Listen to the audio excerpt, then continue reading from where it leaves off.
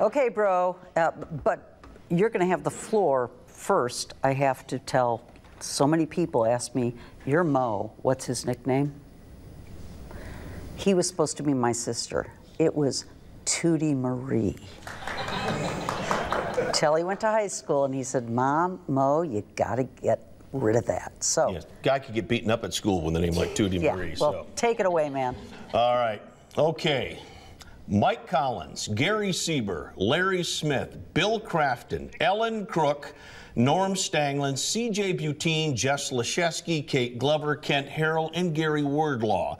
These are the names of the 11 news directors I've worked for over the last 4 decades, and I want to thank them all for the following reasons. A, they either hired me, B, they never fired me.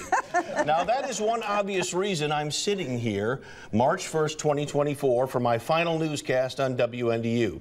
Now, I worked for that last guy, Gary Wordlaw, for 9 months. 4 months ago, I sat in his office and told him I intended to retire when my contract ended in March.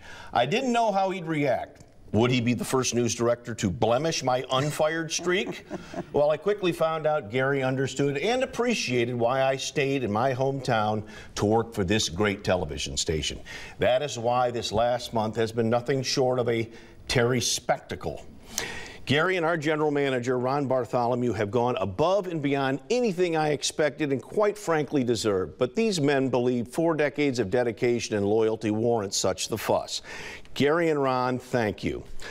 A newsroom's a team, and I play for the best team in South Bend. When my teammates were told February was the month to honor Terry, they brought their A games. Assignment manager Mike Pease, who I've known since our days working together at WSBT in the late 80s, spent hours on top of his other duties making sure I received all these community honors over the last month, including Indiana Citizens' Holy Grail, the Sagamore of the Wabash. Peaser, I owe you a pitcher and a pie at Barnaby's, just like the old days before Mishawaka Council meetings. Now, meantime, all these video tributes you've seen recently wouldn't be possible without chief photographer, photojournalist, Don Schoenfeld, who has worked with me here since the mid-90s. Donnie not only spent literally 100 hours a week making my retirement special, he did the same when Mo and Mike Hoffman retired before me. Donnie, the seasons may seem like they're changing while we wait for you to set up the backlighting, but the result is as vibrant and as spectacular as the changing leaves in autumn on the trees along the St. Joe River. To my fellow on-air journalists here, a thank you as well as an apology. You've all signed on for extra work this month to highlight my work over the last 40-some years. Not one of you has complained, at least in front of me. And your stories have been some of the best work this station has ever aired, truthfully. So Christine, Tricia, Melissa, Lauren, Josh, George, our reporters, producers, production crew, thank you. Anyone watching this last month should know now that the news at WNDU is in good hands and will be long after I've signed off. To my sister and co-anchor of 25 years, Maureen, thank you for temporarily ending your retirement to beautifully tell my story. You were my inspiration and best friend in this business. That's why you're here today. I wish the folks were here. They're the reason we are. They raised us right. To my 3 older brothers, Pat, Tom, Dennis, thanks for always having my back. To my wife, Lori, to our boys, Michael, Sean, and Charlie, thanks for your love and support all these years. You're my pride and joy. To my daughter-in-law, Keenan, and future daughter-in-law, Gabriella, or Gabe as we like to call her, it's apparent my boys are more intelligent than I gave them credit for. And to my soon-to-be-born grandson, I can't wait.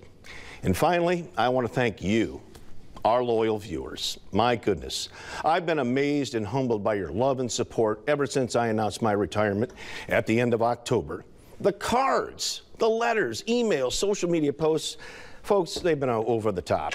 It has served as a poignant affirmation of why I chose to stay here in Michiana. You've stuck by me, even though I've made my share of mistakes over the years. There are blooper reels a mile long here in this building and down at WSBT. But these past couple of weeks, watching all these tribute pieces and the replays of my work over the last 4 decades, I'm reminded of a scene from the movie Moneyball. Actor Jonah Hill plays a video for Brad Pitt. In full disclosure, I'm not comparing myself to Brad Pitt. Okay? Hill portrays Peter Brandt, the trusted assistant to the A's general manager Billy Beane, played by Brad Pitt. The budget-strapped A's have just been knocked out of the playoffs again, and Pitt needs some consolation. So Hill shows Pitt this video of 240-pound minor league catcher Jeremy Brown swinging at a first-pitch fastball and crushing it deep towards center field. Hill says Brown is going to do something he never does. He's going to try to stretch it to a double. But Brown trips over first base. Humiliated, Brown crawls back to first while the opposing team and his own teammates are laughing at him. And he soon finds out why. Hill tells Pitt, Jeremy is about to realize the ball went 60 feet over the fence. He hit a home run and didn't even realize it. 40 years after my father encouraged me to put law school on hold and give television a shot, I swung hard at the first pitch. And this week, it became abundantly clear to me I had hit a home run, and I'm finally realizing it. So 50 years after delivering my first South Bend Tribune to porches along St. Peter Street today, I'm making my final news delivery to your living rooms. It has been an honor. Thank you. God bless. And stay safe. You did a fabulous job, bro. Thank you. So proud of you. Thank you. And of your beautiful family.